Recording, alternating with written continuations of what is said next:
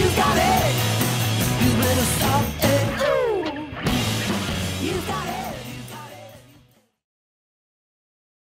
We are thrilled to welcome Michael Gervais to the podcast today. Dr. Gervais is one of the world's top high-performance psychologists and leading experts on the relationship between the mind and human performance. He has spent his career helping the best of the best across the worlds of business, sports, the arts, and science when they need to achieve the extraordinary.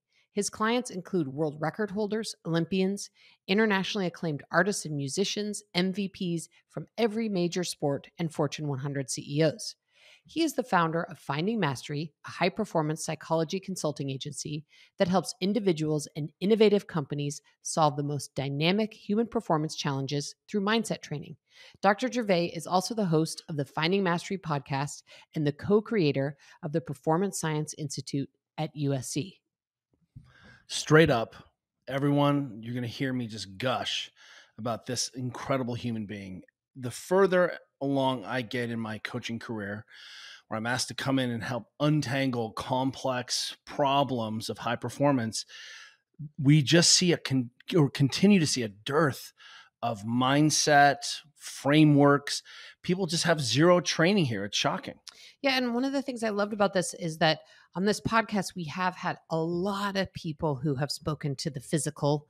You know, we've had nutritionists and coaches of all stripes and athletes, and we haven't had as many experts come in and talk to us about, you know, this mindset piece, which is so important in high performance, anything, whether it's athletics or business or whatever anyone's trying to do well. There's a nuance here I want to just quickly discuss, in that sometimes people hear sports psychology, and that's like, how do I get better at making this shot or doing this thing or taking the moment? But high performance means, how do we take the principles underlying really the best humans doing the hardest work and apply them backwards to our families, to our businesses? And that is Mike's special superpower. He has done a wonderful job of translating these high performance, sort of high risk situations into how you and I might be better parents, or how we might prepare our kids to be able to handle the pressures of sport and school. Yeah. And I also love talking to him about his new book called The First Rule of Mastery, which you and I both loved and learned a ton from. And overall, I just thought it was a really wide-ranging and super interesting conversation. He is a full ninja. I can't wait for you to enjoy this conversation. Ladies and gentlemen, Dr. Michael Gervais. Michael, welcome to the Ready State podcast. Oh, I'm so happy to be here with you guys. Thanks for including me. Well, and I just like to start by saying it really is thanks for including me, because you and Kelly have a bromance. Is that the right word? Even if it's one way and perceived. Kelly has a bromance with you.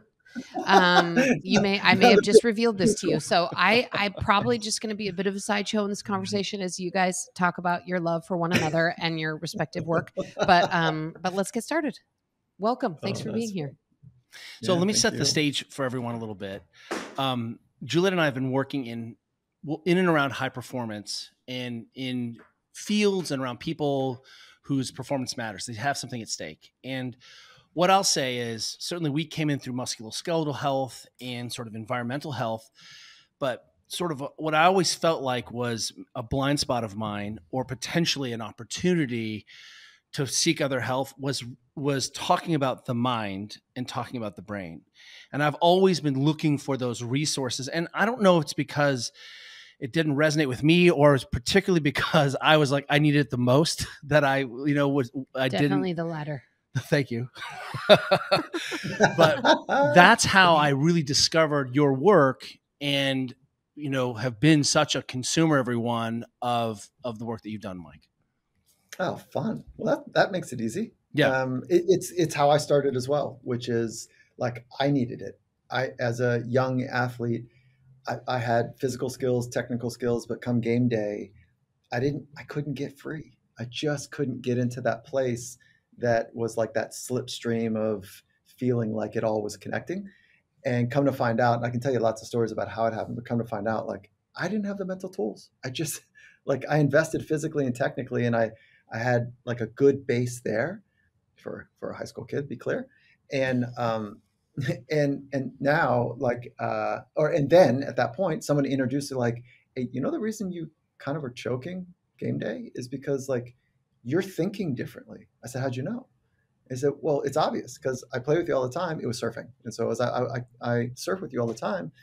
And the things that you can do on non-competition day are ridiculous. What happens, when it's competitions is like, it's a joke and compared to what you're capable of doing. So that's how it started for me, like an embarrassing experience over and over again of just being up in my head and not knowing how to get free. So I'm glad there's some similarities in our story there. Yeah. So it sounds like your athletic background was in surfing and you were high school competitive surfer. Did you go on farther in your surfing career, and were there other sports at play here? Well, the science between imagination and reality blur between those lines blur just a bit. I'm in the science of visualization. So in my mind, yes, World class. It worked out really well. Yeah. It worked out really well for a long time. But in reality, no, I went to college and kind of hung it up right after high school. But where was the point at which you decided that this was the path you wanted to take and made that connection between, realizing, and you said you had some stories to tell around this, but sort of realizing that you hadn't been able to make that leap into competition and you were lacking the tools, I think it was the word you used, to sort of, show up on competition days and perform well. Where did that transition happen for you? Well, I did not have the track record in competition that I needed to progress forward. So it was forced on me. If I would have had the tools and I could surf the way there's two types of surfing, free surfing and competitive surfing. If I could have surfed the way I surfed in free surfing, which was, that culture is all about being hardcore and putting yourself in a consequential situation. Don't talk about it. Don't even mention it to anybody, but know it. Know that you made the micro choice to put yourself in the pit, in that space.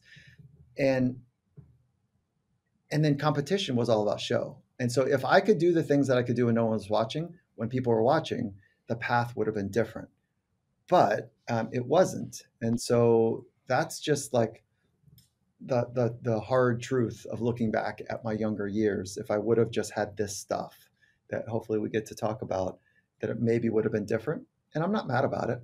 I really like my life. Way leads to way, right? Out. Thank goodness that young kid choked a couple times. For the rest of us.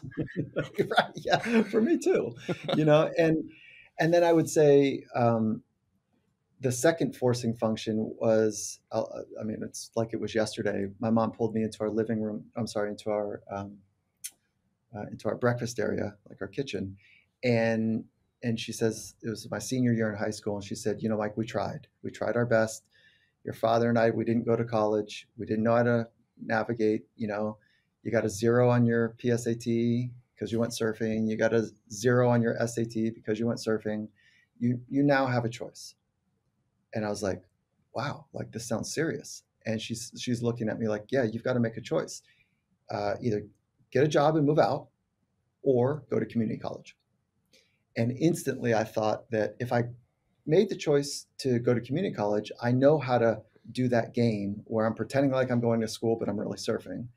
And so I said, well, let's just extend the game, a couple more years, and it'll buy me some time to figure out what next. And I landed at a community college, which I thought was for losers. But I had no other choices. I had 0 choices. And so I showed up, and it was my my first semester. And these 3 professors looked at me and they're like, hey kid, you got a little interesting spark about you. Like, we'd love to show you kind of how psychology and philosophy and theology work together. And they happen to be best friends. There were 3 professors. It sounds like it was a bad joke being set up, but it was a theologian, a psychologist, and a philosopher. And by the second semester I was in my first year of school at a community college, I was like, holy shit, this is awesome. And so at that point, I started becoming more interested in how to take these insights and ways of thinking from psychology and philosophy and then fuse them into surfing for me. So it was all very, very selfish and self-oriented. And I think if I would have had that stuff earlier, things would have clicked, but that wasn't my path. And that led me down to a very different path to our point, which I got to study it for the rest of my adult life now. How does how does the world of the invisible work?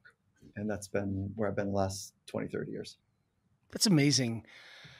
When you were in high school and you said you had this experience that was sort of, you were rate limited and being able to access the feelings of being just free.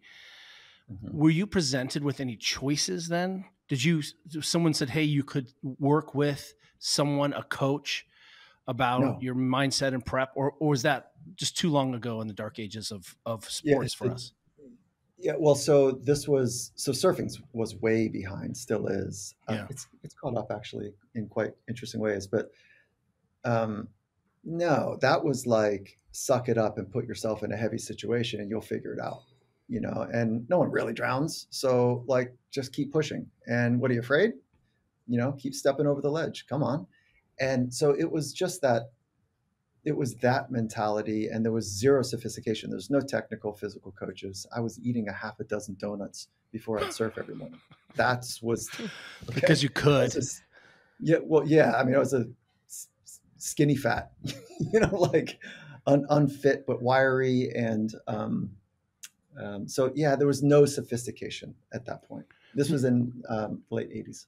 You end up at this college, and you're synthesizing, integrating. These three people have figured out some truth, and you immediately, as a stakeholder, realize that, hey, you can get something in here, which is a wonderful way to get people to care. Yeah, I mean, what a way in, right? Right. Like, even if it was to improve your own surfing, I mean, that's what a way in. We have done that so many times. Yeah. Like, hey, you're interested in something, you're pain, or because it's preventing you from doing something. Yeah. But at that time, was there even a language around the performance of the brain and the mind? I'm trying to remember coming back, and I have zero, it's like a ghost, a penumbra of experience where there is no conversation as a young kid in the 80s and 90s talking about these things. And I'm married, and just for reference, everyone, I'm married to the greatest gamer baller on the planet. Like, big moment shows up, Juliet shows up. Like, if it's not a big moment, she's probably just an A, but like, as soon as there's pressure, like, you're a diamond. It's crazy. I have zero physical skills, and but I am a gamer. But I was going to say two quick stories. When I was a D1 rower at Cal, I would wake up at 5:30 and do like a 2.5 hour practice, and then I would eat a plain bagel and a mocha as my after practice fat-free mocha. So I'm just telling you, I relate to the donut thing. I literally, like, I look back and I think, wow, I could have been so much better. But yeah, I mean, I think Kelly's right. Like, I actually had, I guess now that I'm thinking about it, a sort of forward-thinking high school rowing coach who did have us do some visualizations, but that was it. I mean, visualizing was the we visualized the course we were just memorizing. Yeah, I mean, we visualized like how hard we were going to suffer in the 8 minutes we were going to row or whatever. But I mean, honestly, like, that's it. Good luck. Like, that's all we did in the late 80s and probably until pretty recently. And I think ditto, and even less than that. But I think really good coaches. So I wasn't afforded a coach. Like, surfing didn't have coaching at that point. So, and I didn't fit in traditional stick and ball sports where there were coaches. I didn't get adults screaming at kids, and I didn't get artificially created rules. Like, what do you mean it has to stay in these lines? Like if you can score in a different way, like what? So I didn't get it. So I liked Mother Nature as a teacher, as opposed to screaming adults that didn't quite have their shit together. So why am I listening to this? So that was me being a bit of a punk, as a young age. And all that being said is that that I think the really great coaches, 60s, 70s, 80s, 90s, even, like the really great coaches had inherent or somehow they had good psychological mechanisms to pass through to their athletes. Like John Wooden was, in all intents and purposes, like a legend, not because of his technical and physical development, but because of the way he shaped culture, and he helped shape the thinking around what it means to be successful. And so the great ones were on it. They were on that path. And the discipline, the science of sports psychology early days was simply, let's study the great coaches and let's study the great athletes, and let's figure out what the great ones are doing and see if we can formulate best practices and then share those with folks that are not exposed to it. So that's the origin story. Do you think they were meta aware of the process of what they're doing, or was it coaching? So the question is, were they conscious of the sort of this performance mindset, things that they were, the constraints, the shaping of the mind to play sport or do anything? And second, did they inherit that, do you think, from another coach, or they stumbled on this thing that led to performance and it sort of fed itself? Yeah, I think it's yes to all of that. I think that when you go into an elite sporting environment and you ask anyone, Juliet, maybe one of your coaches or, anyone in modern times, you say, how important is the mental part of the game? And they nod, like athletes and coaches, like, oh, at this level? Yeah. And so they understand the value of it, and they've invested in trying to figure out how to translate, how to be better in whether it's life or whether it's on the pitch or whatever it might be. They're invested in that. And so coaching trees are really interesting because they're like shared practices and shared philosophies. And then you try to take those things that you learn from your mentor and make it yours, but you don't deviate too far from it because you've seen success, from your mentors. So that is a bit of the traditions of coaching right now underfoot, meeting evidence-based best practices. And so, I think the best type of program, whether it's in high school or it's in elite sport, is a blending between the traditions of the culture and best practices according to science. So that was going to be, I'm hoping you could just expand a little bit on that, because that was going to be my question. I mean, if the sports, the sort of profession or thinking around sports psychology started off as like, let's look at the best coaches and athletes and see what they're doing and do that. And then presumably since then, the profession has evolved to, have very serious studies and people are now taking an evidence-based approach. I guess my question is like, what's working? Like, what are the tools that are working to help athletes perform better? Like, is it a simple set of things? Is it complicated based on the athlete? Like, where are we now in terms of this sort of hybrid, tradition / evidence-based, and like what tools are working in this field? Okay, that's cool. Yeah, cool question. Because let's give some context and maybe put like a spectrum. And if there was a wide spectrum, it would be from a dysfunctional person to a functional, or someone who's suffering to someone who's thriving. We could put lots of labels to low performance to high performance. You could put some labels just to create the spectrum. And so in psychology, there's classically clinically trained professionals that understand the science that supports traditional psychology, and then they can specialize in sport performance environments. So those folks can look at one of two or the entire human. When I say one or two, I mean, I'd strike that actually. Those folks can see and look and work with the entire human. So they can work with like anxiety, depression, addictions, you fill in the blank. And if you think about that kind of below the line type of struggling or suffering, and then above the line is like the things that help enhance a sense of self or enhance performance. So above the line, below the line, or spectrum left to right is a way to think about it. And then when you drill down one step underneath each one of those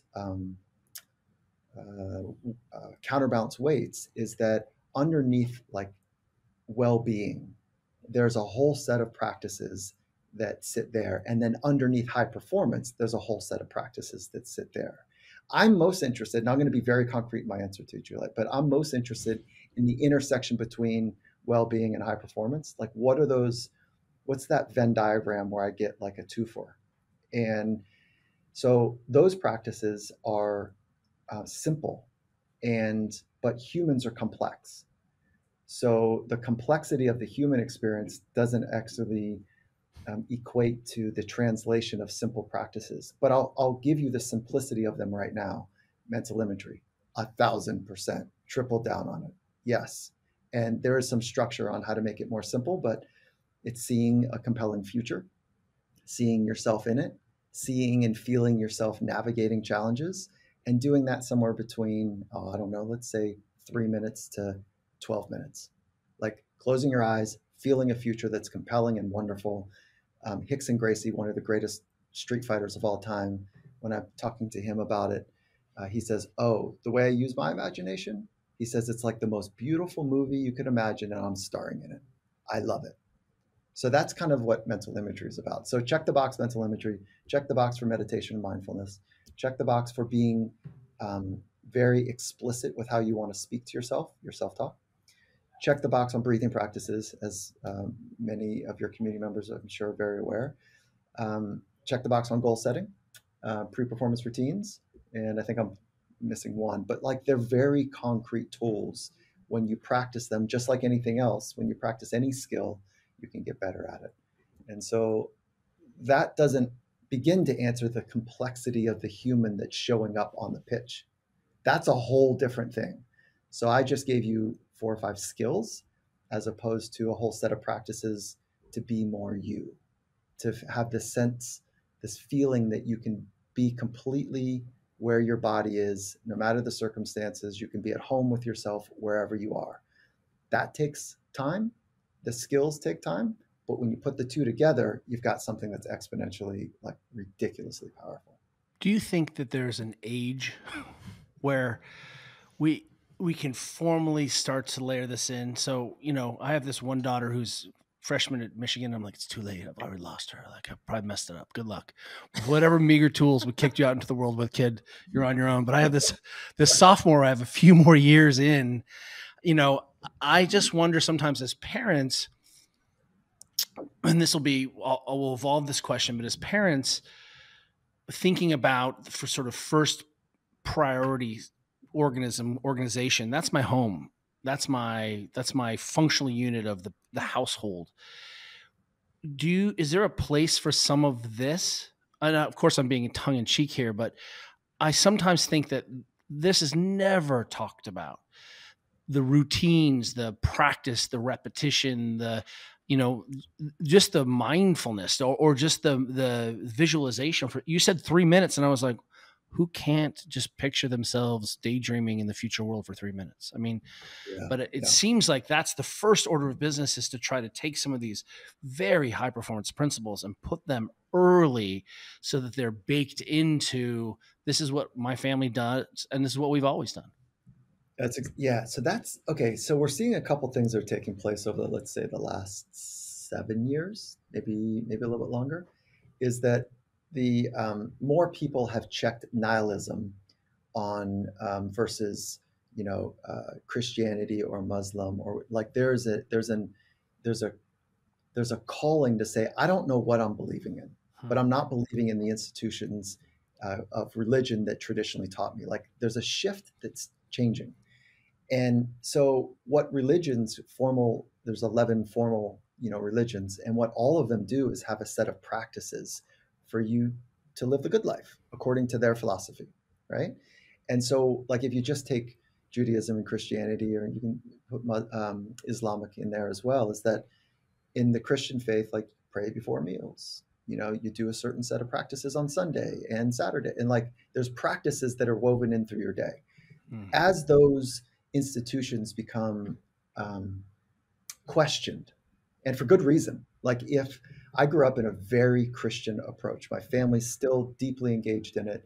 And every time I say this out loud, I feel like I am turning my back on my family spiritual life. And like we were very studied in the doctrines.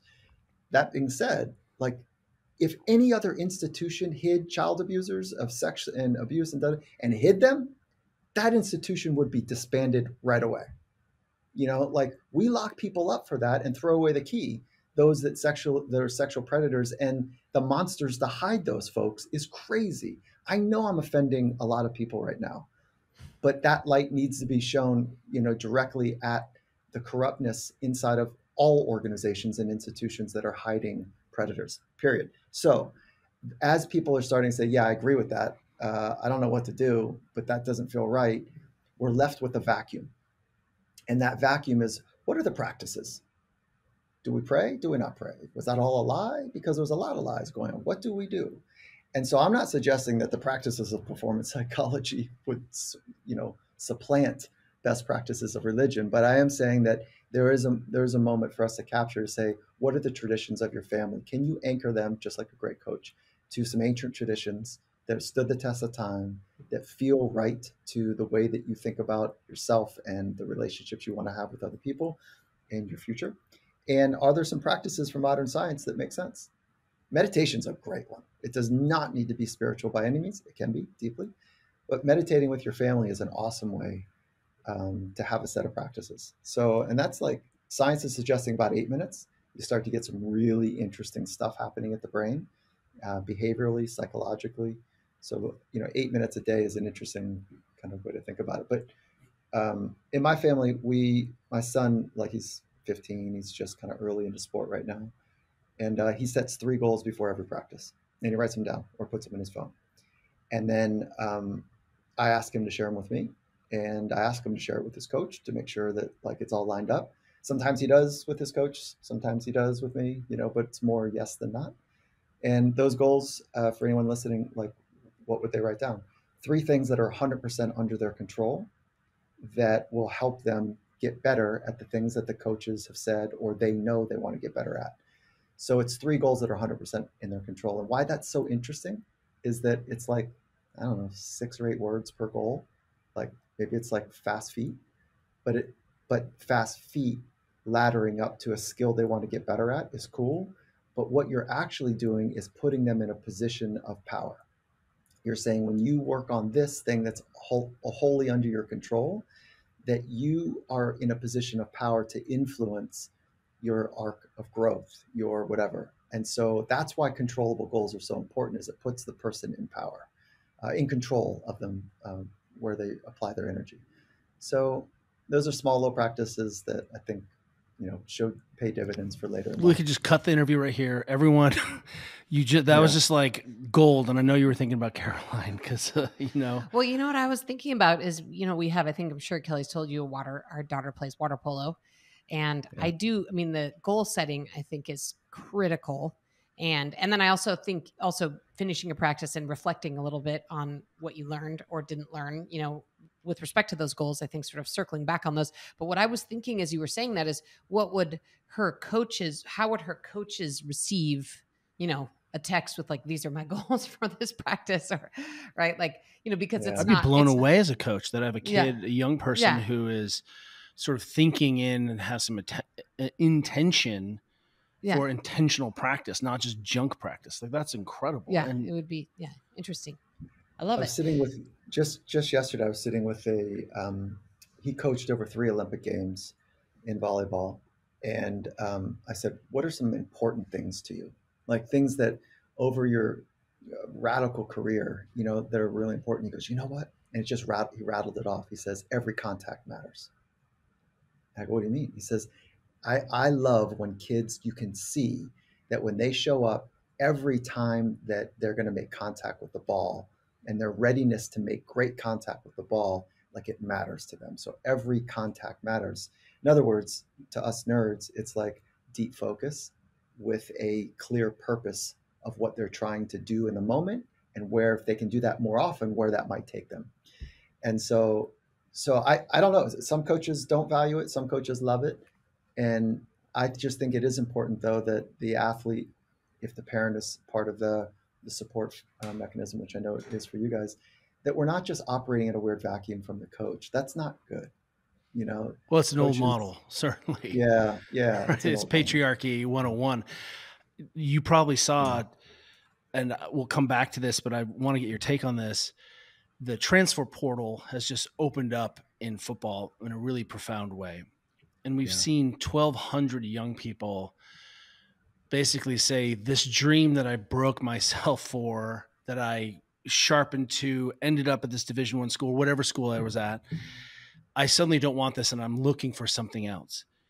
For me, it hints at, one is, wow, either we sold those kids a wrong dream and they got there and it wasn't the dream that they had sort of been sold, or 2, we had this really potentially, we've just dismantled a really gnarly control system of the NCAA and universities squashing kids who have no other agency and control.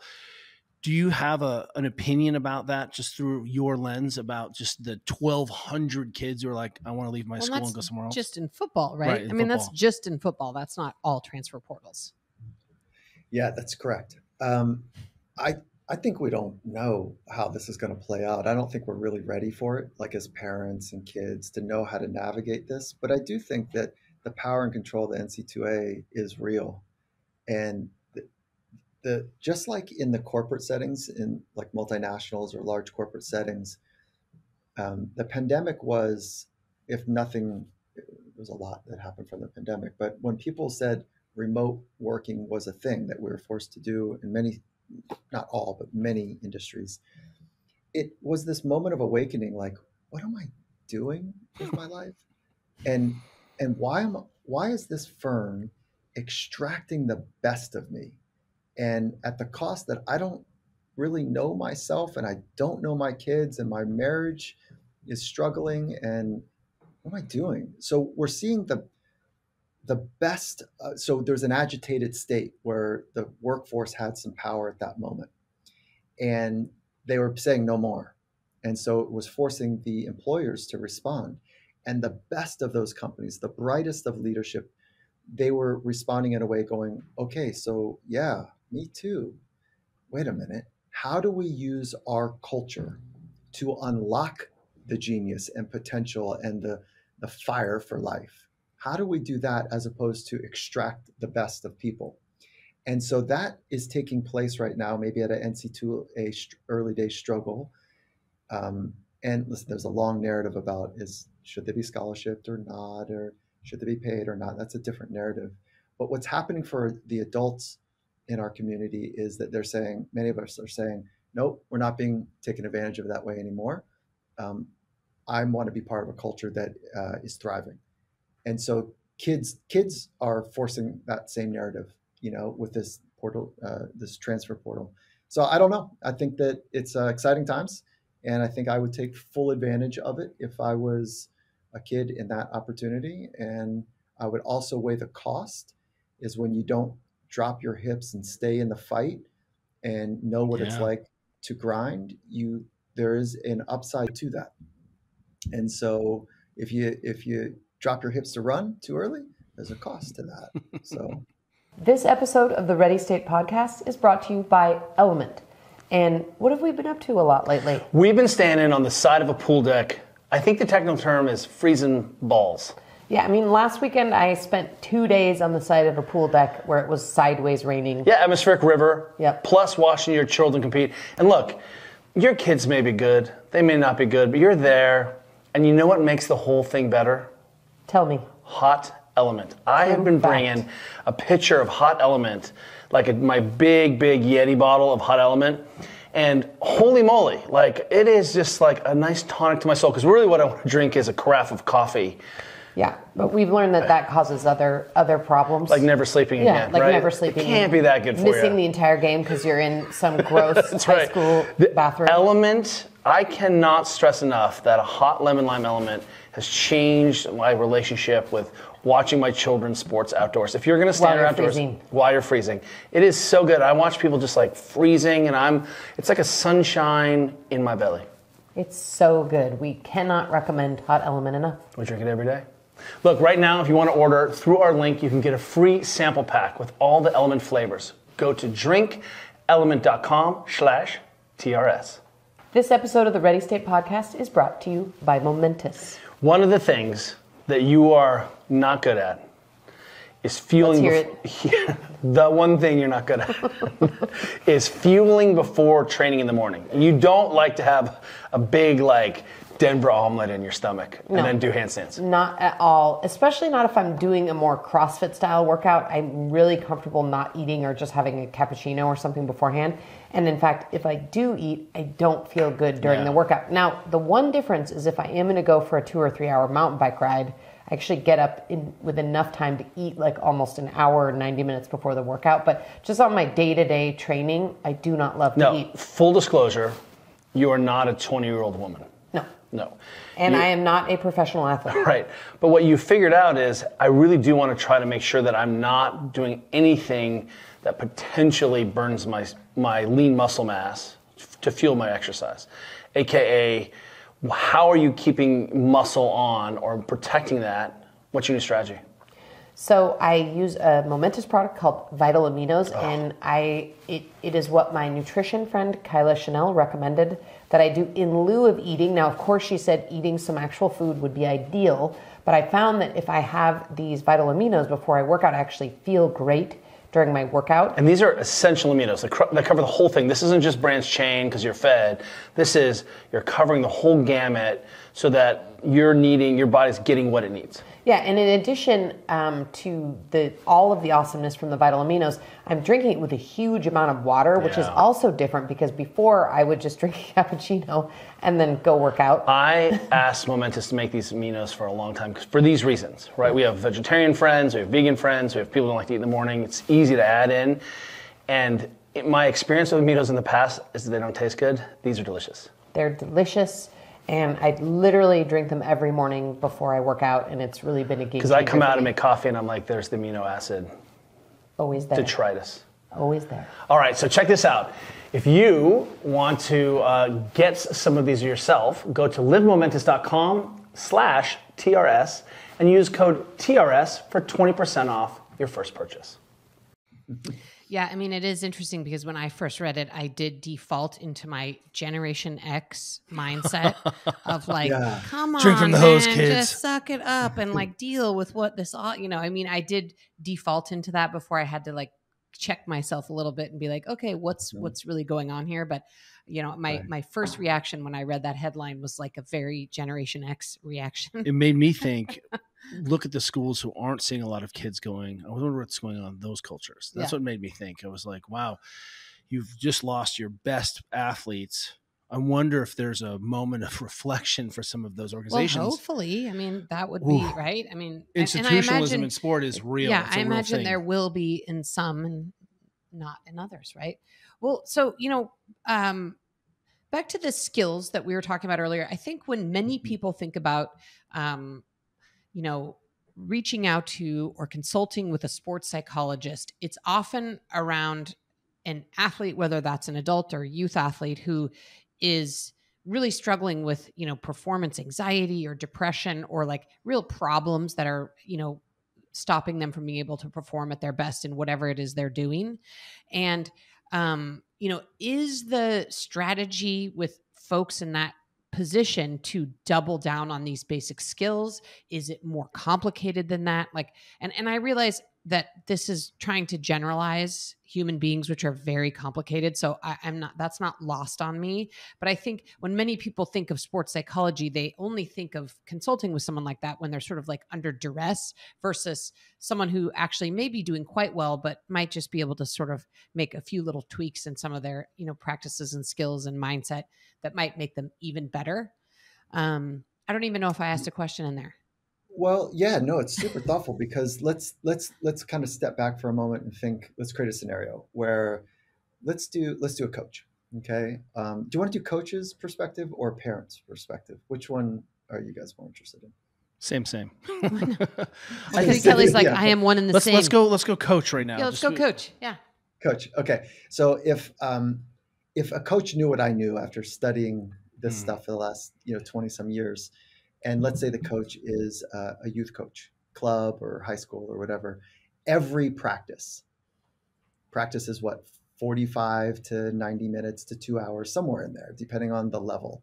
And some practices are obviously like 3 hours, 4 hours. But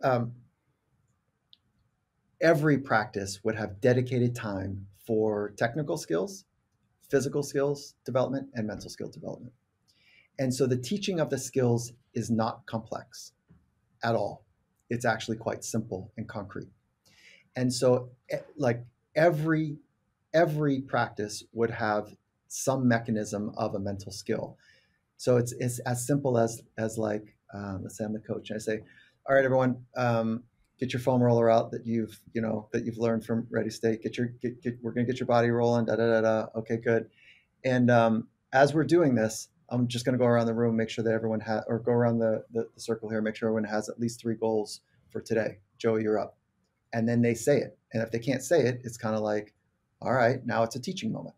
So it's cool. So that's one way to do it. Another way to do it is that, let's say right after you've got them activated or let's do right after practice. This is an easy one. When I was working early days, preparing athletes to go into the UFC, one of the things that we would do is post-practice, every practice, we taught the skill of imagery at some point in their training camp. Post-practice, we'd have those little hand towels to wipe off sweat.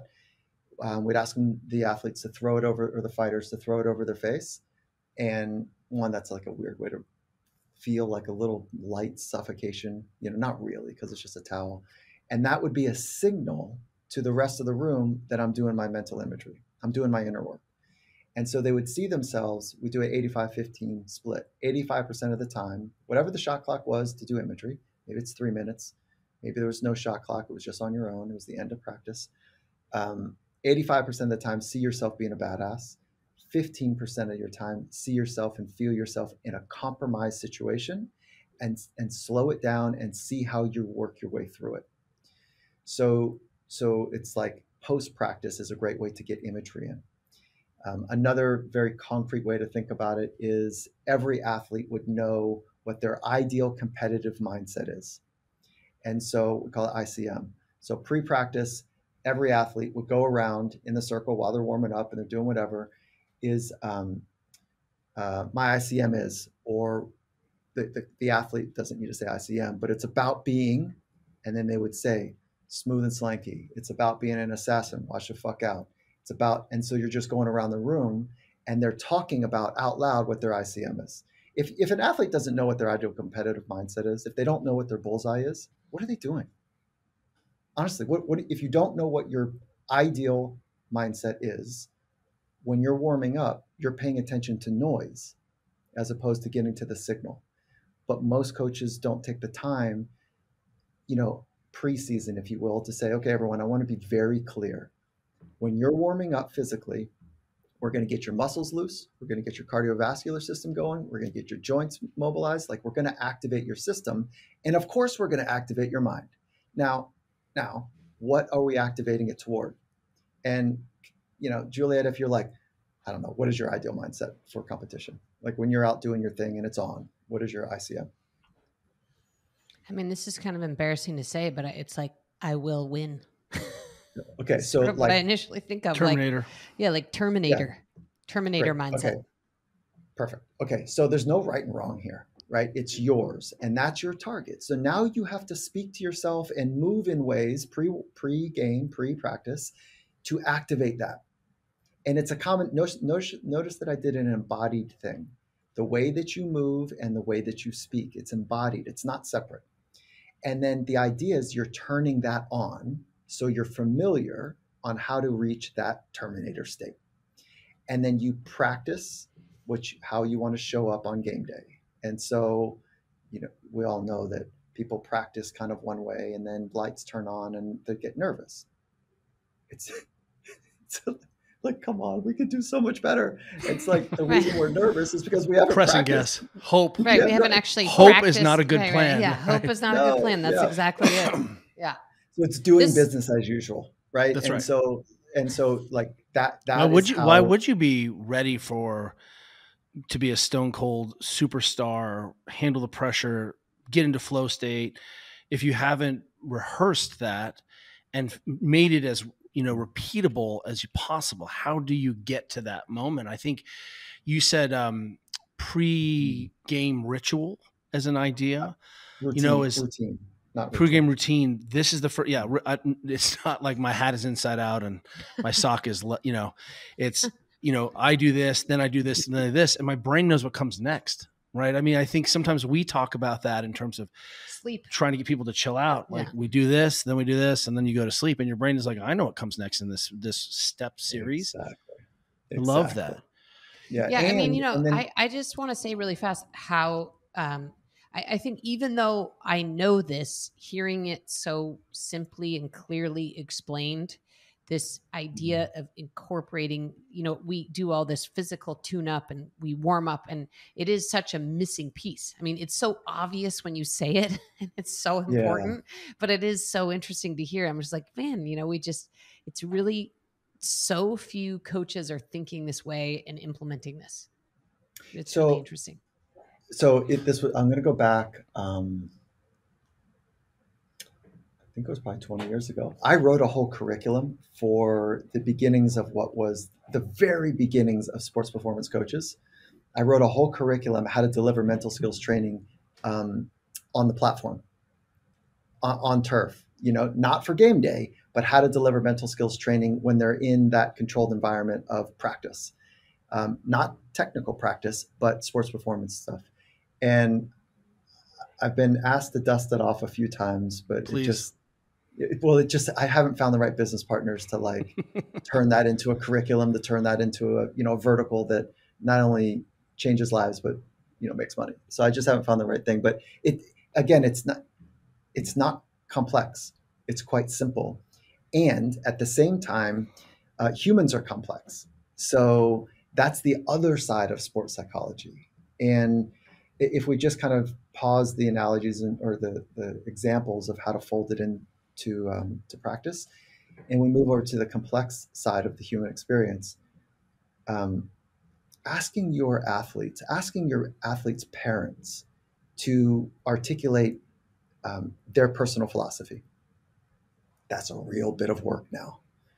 Asking the adults in the room, what is your personal philosophy? And they go, I don't know. What is your purpose? So we want the kids to know all these things, but sometimes asking the parents and the kids, to train breathing training or to train goal setting or whatever, is like you get this compounding effect that is awesome. But on the complexity side is like, what is your operating system? And your operating system is more about your philosophy, your purpose, the vision that you hold for yourself, knowing your strengths as your character strengths, knowing how to navigate sticky situations. That's all part of the operating system. And that typically is more like what a psychologist or a mental skills coach would get into the messiness of it. But those other simple things, that's all of us can I really love any coach or any parent or anyone could implement those things. And I love that you sort of had the distillation of family values, experience comes into what's your operating system and what is your pregame, what is your mindset, right? That, like, how do you get to there? Mm-hmm. I was just thinking about a team I'm currently working with where there's, 25 different really nuanced, personalized answers to that. I think about Nick Gill of the All Blacks is a strength coach. They're one of our good friends, and the kids go out and do the haka. And I say kids because they're kids now, but they go out and do the haka. Compared to us, you mean? And they're so jacked up, they have to go in and calm down. And for me, that would be a sort of nightmare mindset where there's so much noise and the gain turned up. I can't be lucid because I'm being overwhelmed by like the feelings of ripping my shirt off. That's, Well, so that, to your point, is like, that's where, if you think about like skills, it's a little bit more like having dials. And so if I want to turn up intensity, I also want to know how to turn down intensity, and so if I want to turn up the Terminator aspect, I also need to know how to turn that down. And so we're at the basic level, we're giving them these skills, but they're more like dials to be able to turn it up and down. And so for the kids, the athletes that get jacked up for the pregame routine and then need to come back down, that's where we deploy a whole set of strategies, whether it's breathing or music or light stretching, just to downregulate a little bit. Not too much. We're not trying to get into like a chill zone. We're trying to find something that is ideal for performance.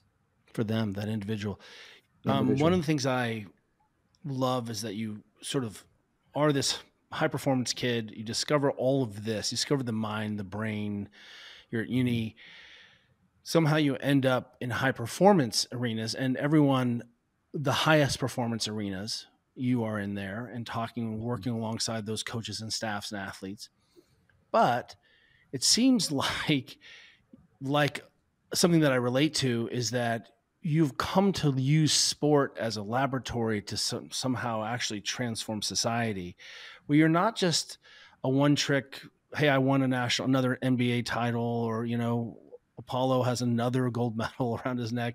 You really seems like the swing of your work is saying, how do we take these things we're learning in high performance and actually transform community, transform our society? Am I reading that right? Because that's something that we feel is very important in the work we do in high performance, we don't just leave it there. We really try to bring it back and say what's essential and how do we redeploy those things. I love that you're picking up on something that has not been explicitly shared by me. So I appreciate that a lot. Sport is a way to learn more about who we are.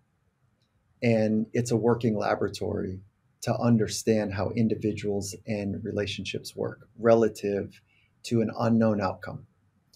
And so I want to take best practices on in this artificially created. These are games that we've artificially created to do what? To put money on their table? That's not why they're created. They were created in early days. They're created to prepare people for war. But that's not where sports sits in our modern society. But what I do want to help people understand is the brilliance on how some of the most artistic athletes and performers in the world fundamentally organize their life to experience flourishing and freedom and their potential. And that's the crosswalk that I've been trying to do over the last, call it 10 years, is from sport, which is my approach in sport is to meet them where they sweat. So my office was on the sidelines, in the bus, in the hallway, in team meeting rooms. I don't want to have an office, like that felt too much like the old model of psychology. There's a time and place to have like a sanctuary where it's really safe. Like I do need to honor that that's an important part of the mechanism. But I met them where they sweat. And because I didn't want to just passively wait down the hall, or across town, better yet. And so I also want to meet people outside of sport where they sweat. And where do we sweat now? In business. That's like, that's where most people spend most of their time. So my crosswalk from sport to business has been to share what happens behind the velvet rope. And it's not like the training is less interesting. Like the things we just talked about are very good. And I can't wait for them to be in the rhythm of families operations, in the rhythm of youth coaches operations. And one day they'll get to like better practices in college athletics as well. But I'm more interested in the fundamental commitments that people make to be great and sharing those best practices with them. Like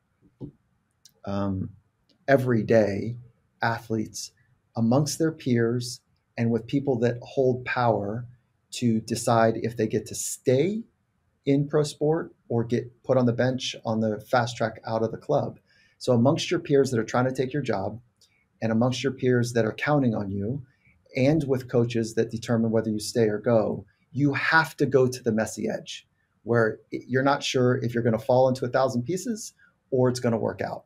That's what's required to get better, to get to that messy edge. And that's what athletes do, every day. And the rest of us, we're terrified to go on stage.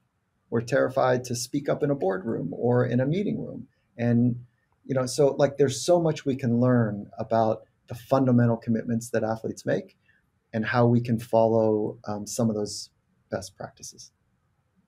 I gave I love this, by the way, and I'm so glad you're going to say this. I gave a talk, I don't know, maybe 5 years ago or something to athletes, female athletes at San Jose State University about sort of like how to, what they should do after college and how they should think about it. And I think there was a lot of concern and unrest about, how they could approach the work world. And, I went into the room and said, hey, you guys actually have this amazing skill set that you may not even be able to vocalize or be aware that you have because you've had this sort of athletic experience in college and the discipline and the communication and the team building and whatever, mental skills that they get from that. And I said, that is really no different than going out into a company and, trying to perform in a company. I mean, these are really the same skills, performing at your best in either environment. And, I think that was really surprising. There wasn't this idea that these skills were transferable, out into the business world. We weren't concrete and discreet about saying, this is this. Yeah. Right. We people were left onto their own devices to connect the dots or not. Yeah.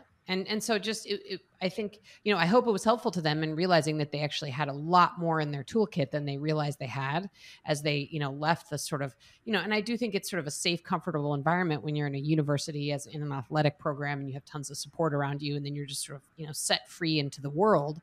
And my mission was just to say, hey, you actually have this, broad range of skills that you can deploy that you've learned in this environment. And it's really very similar. I love that, because some of those skills are, they know how to take feedback. They know how to lead and follow. They know how to be on time. They know how to be ready, for opportunities. They know how to invest in themselves and invest in like there's so much that is valued in the next phase of their life to be a contributing member to a team that is left unexamined in many respects. That being said, what's different between sport and business is that in sport, oftentimes purpose is given to them. Mission is clarified for them.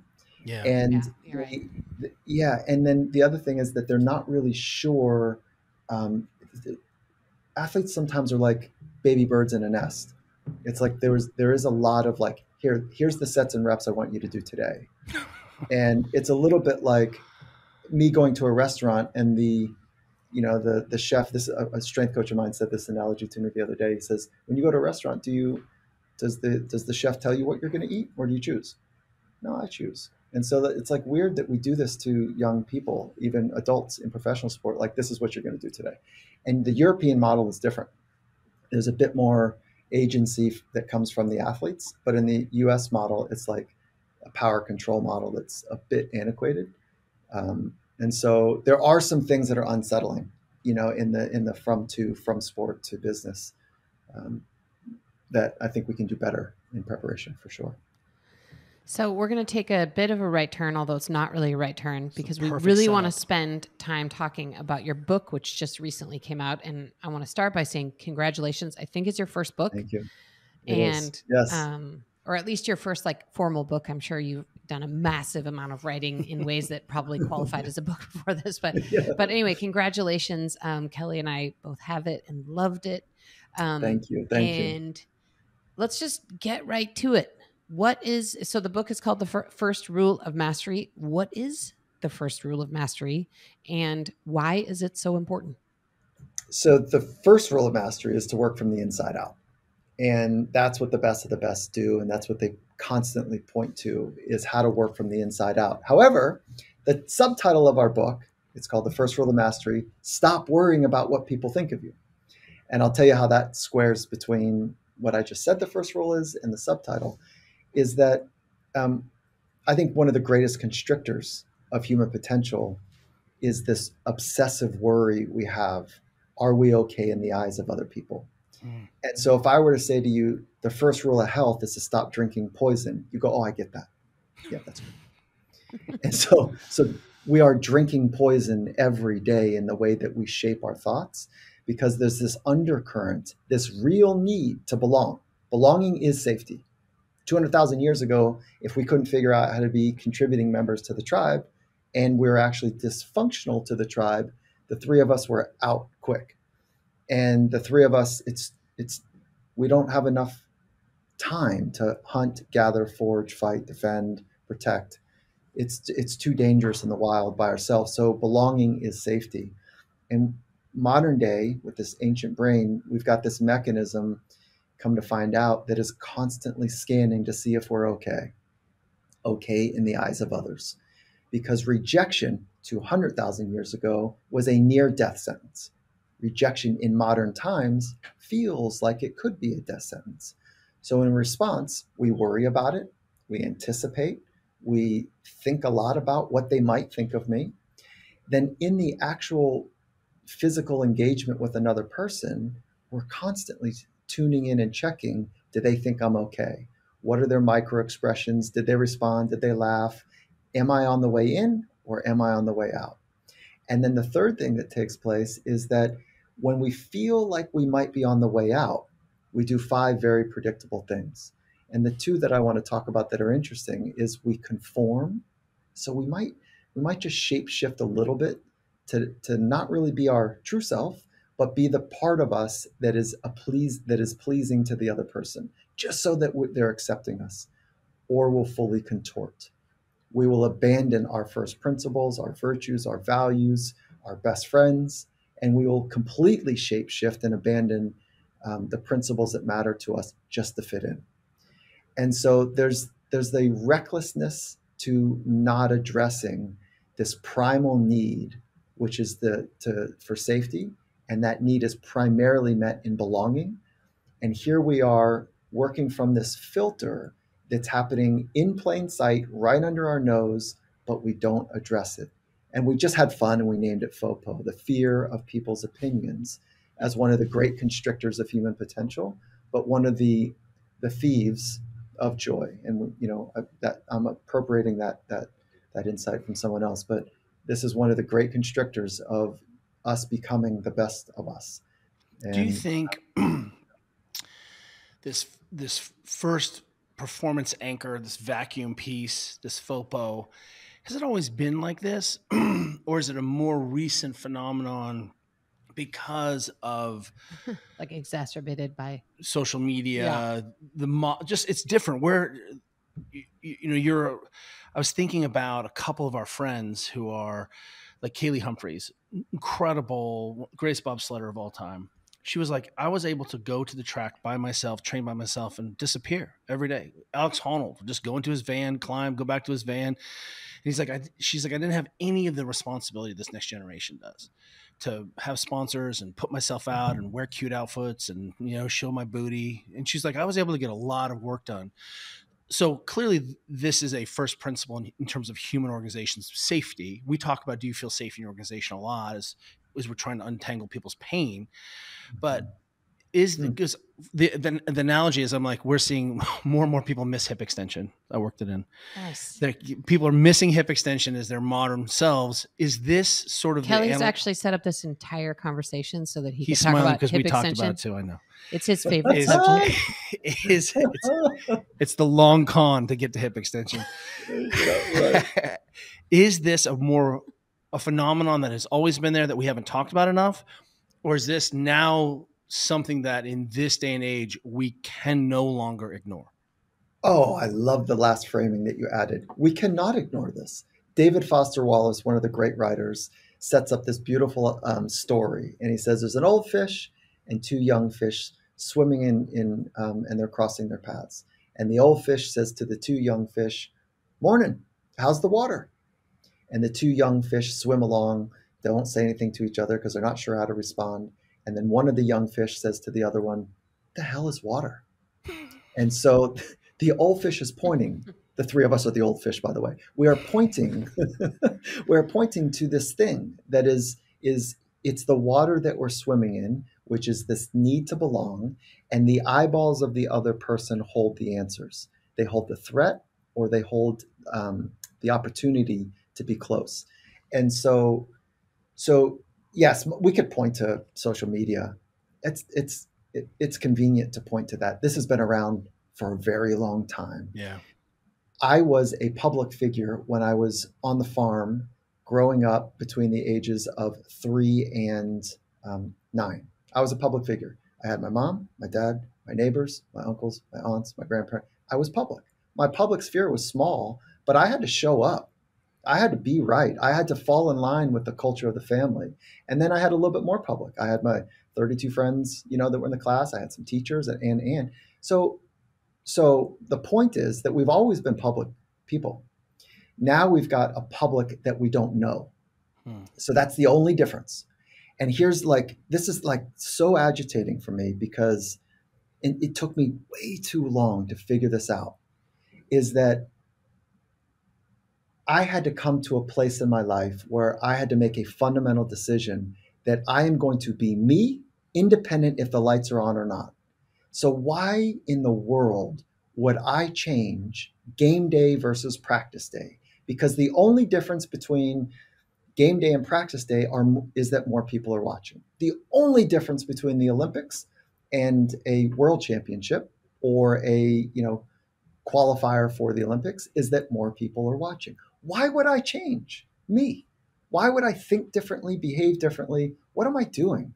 I've now lost control of my ability to be me. And it's kind of the only thing that I really have is to be me. And if I am going to be a different version of me because the external world has changed, I'm now in a weak position. And so I get whipped around by the world around me. And that happened for so much of my life that I had to make a fundamental decision and then really practice it in what felt like a scary way. Because if I didn't know if I was enough, I didn't know if I would show up and be me, if people would say, hey, why don't you pipe down a little? Or why don't you bring a little? Like, what's up with the way that you talk? Or so there's a risk involved in this. So I don't think it's new, Kelly. I think that there is there's some fuel on the flame, but we have this need in our brain for survival to be okay in the eyes of others. And that's the proposition I'm pointing to. So when I was reading your book, I was thinking to myself, well, I definitely have FOPO, and basically everybody I know has FOPO. And I was trying to think of someone that I knew or didn't know that doesn't have it. And the only person that came to mind was Elon Musk. And actually, in his case, I was like, maybe he actually needs a little more FOPO in his life. But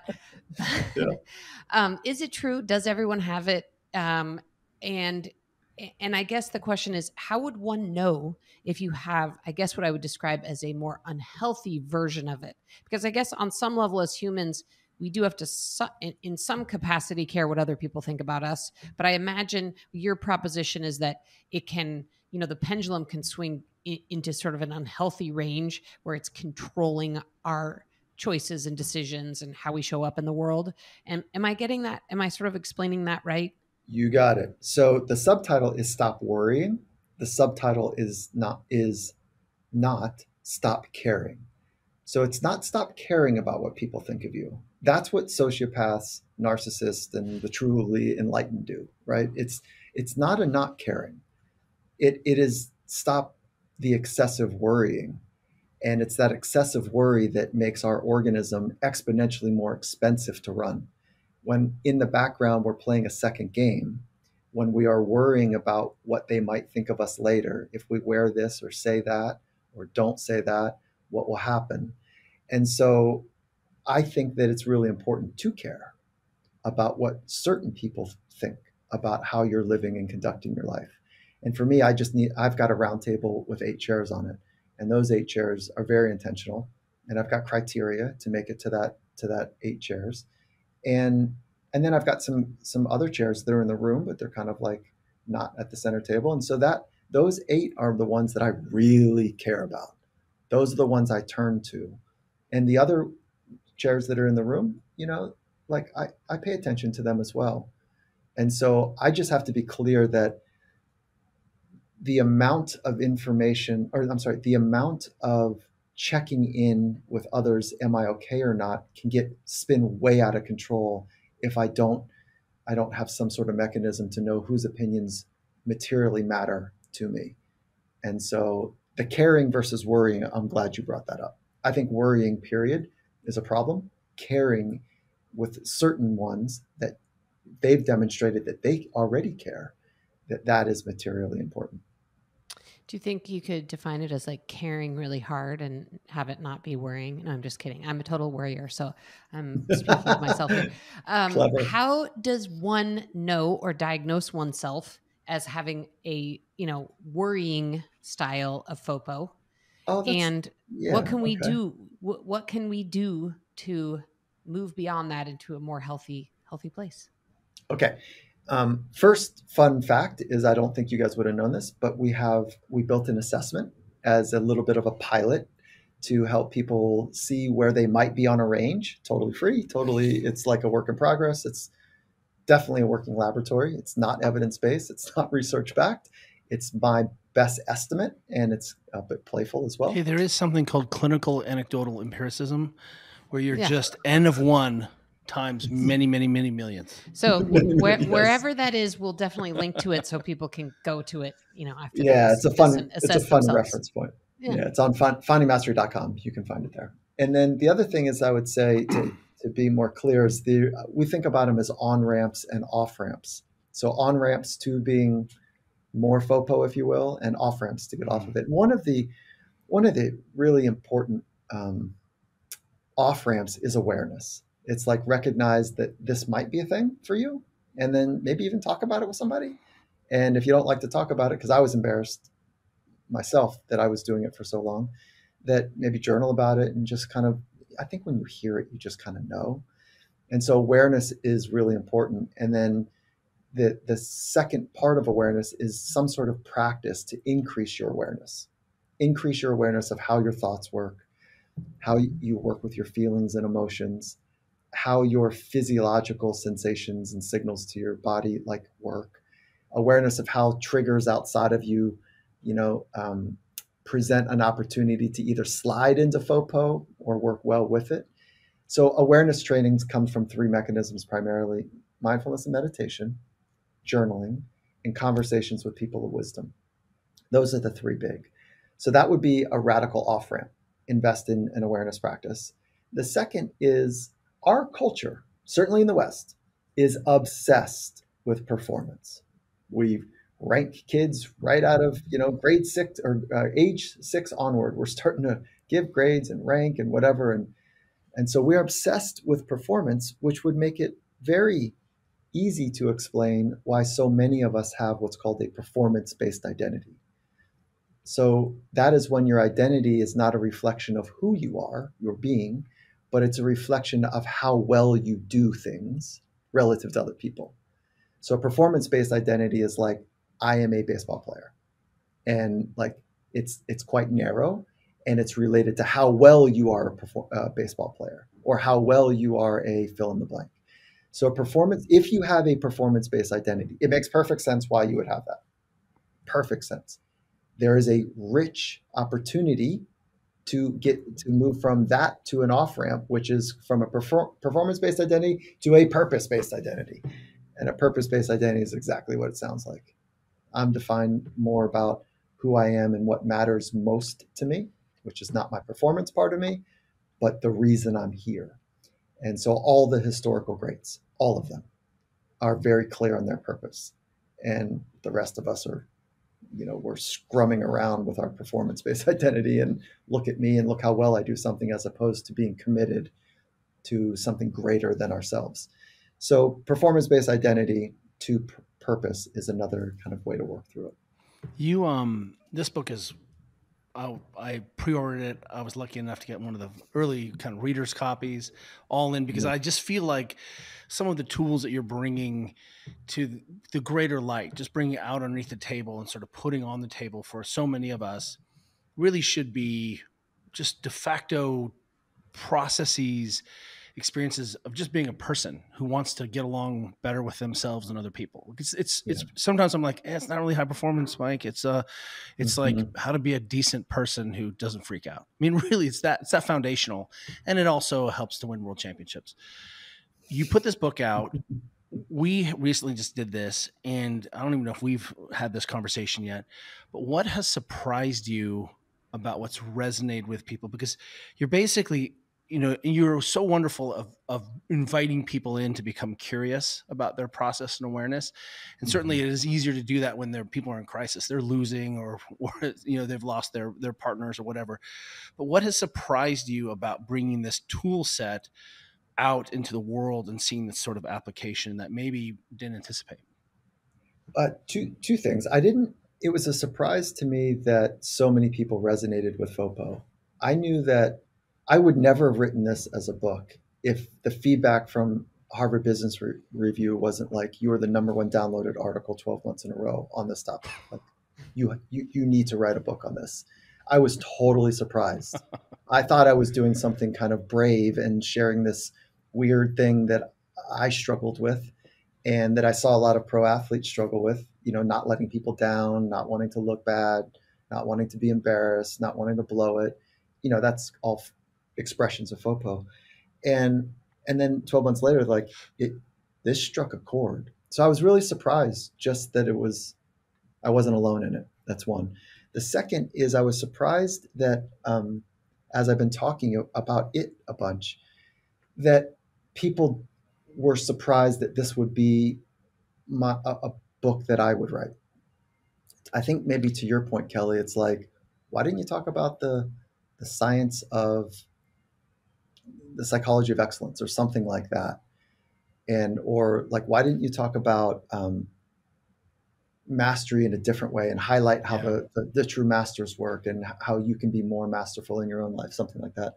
So I was surprised that it was a surprise in twofold. I think that I'm also really surprised that I'm not as good as I hoped I would be by the age of 52. I'm still working at it. Wait, you haven't figured it all out yet? Oh man. No, I'm still. I feel like I just got to the table. I'm like, oh, whew, I made it to the table. Oh, God. Yeah, so all of that is the case, the true case. Well, I do feel like when you're raising kids during a long phase of your life, maybe you don't have as much time. And, you know, we have one kid off to college and one kid that's a little older, and you have some moments to be like, oh, okay, like, how's this all going? You know? Well, I really am trying to become more curious. Like, as I've turned 50, you may not have actually experienced any of this reflected in my actual behavior, but my internal dialogue is I'm trying to be more curious about, like, I wonder how this is going to go with Georgia. I wonder what choices he's going to make. I wonder what, you know, was interesting in Carolina. I wonder what, you know what I mean? It's a little bit, sometimes I'm working with young people and I'm like, if you understood how much power you have and how rad you are, you would be insufferable. And I can say that from a 50-year-old cis hetero white guy, you know, who's had some success. I'm like, you're great. Why aren't you great? Why don't you feel you're great already? And it is really, sometimes I just have to say, like, man, it takes time to really become a decent human and a lot of work. True fact.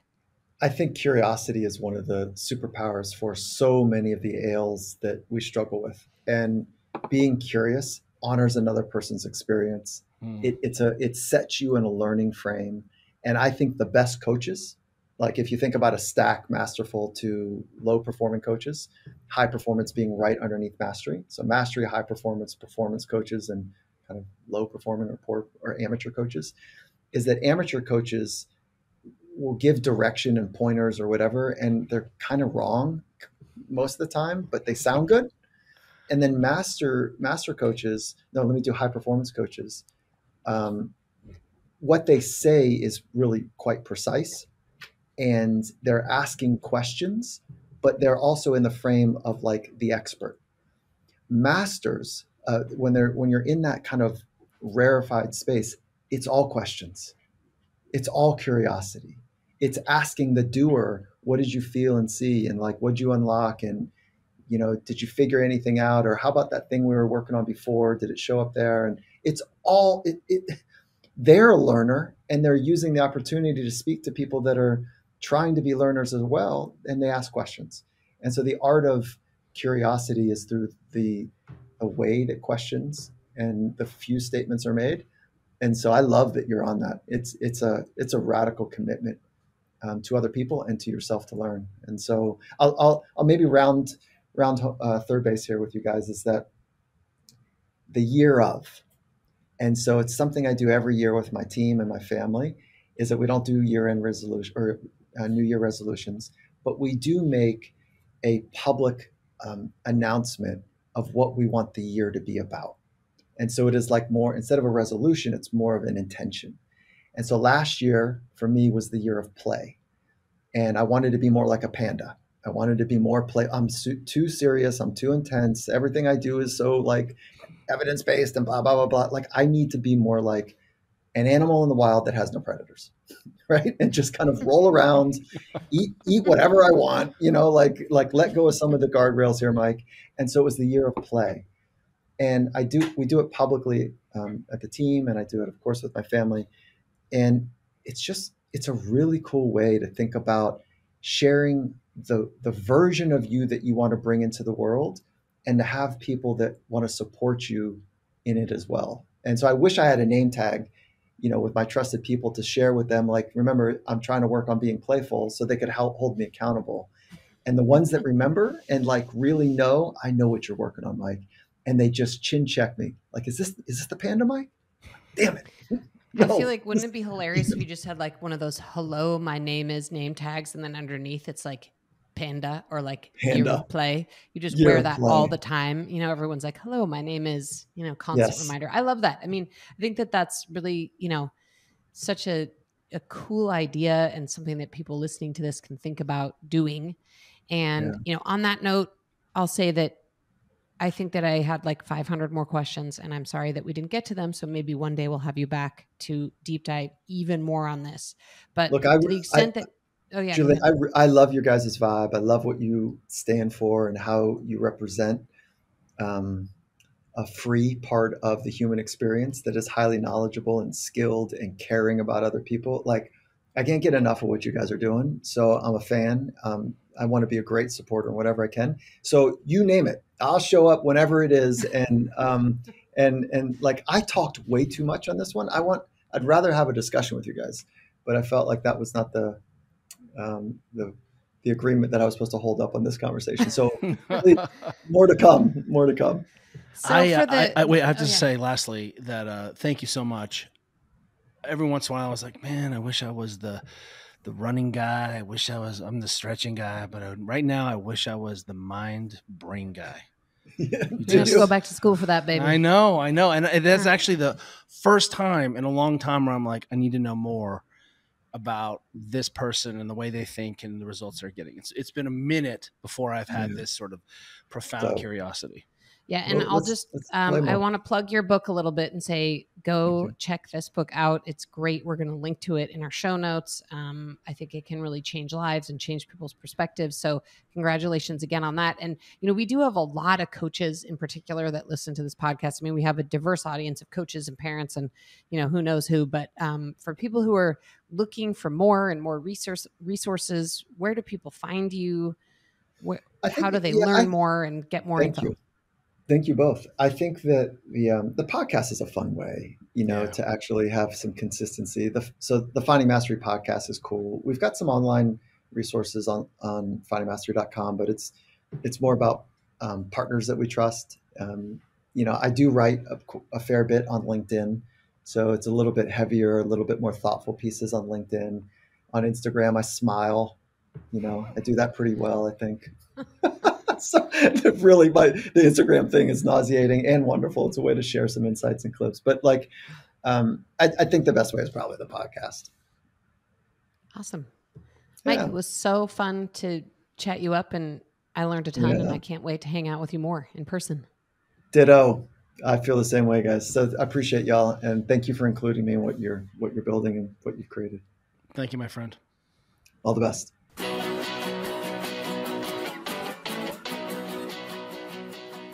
Thank you for listening to the Ready State Podcast. If you like what you're hearing, check out all our episodes here or at thereadystate.com. And be sure to subscribe and leave a review on iTunes to help others find our show.